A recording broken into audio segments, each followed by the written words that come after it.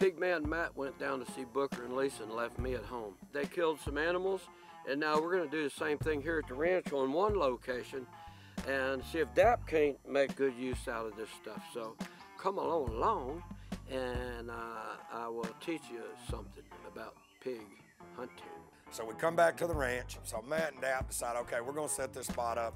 We're gonna use the big outfitter. We're gonna use 2 extreme kill lights, and they want it lit up, you know, like the UFO has landed. So they also add in a blindsider, which looks like a trail camera that shoots light from the side.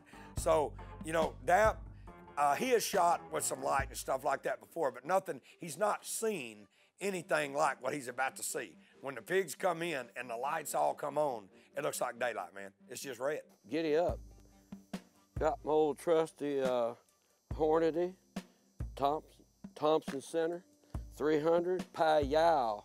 I'm gonna kill a hog in my bog pods. Got the ground blind already set up over there. Giddy up, we're headed out. Man, it's gonna be dark in about an hour, and I'm pinching, and when I pinch, I'm out of there. I have other fish to fry tonight, and they're blonde.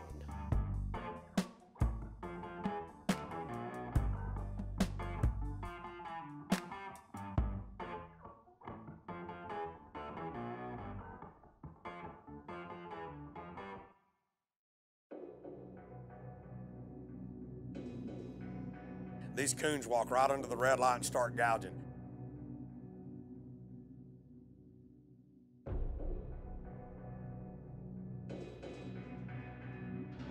Wasn't very long, big hog comes in. I promise you, DAP's looking straight at him through that loophole, and it's about to get dirty.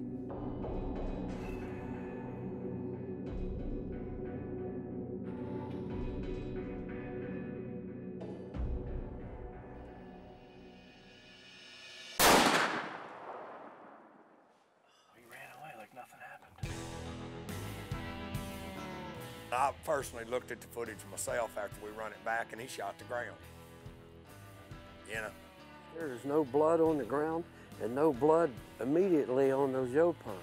I think maybe I might have shot right over him. Damn it, man, I hate that. Old 71 there.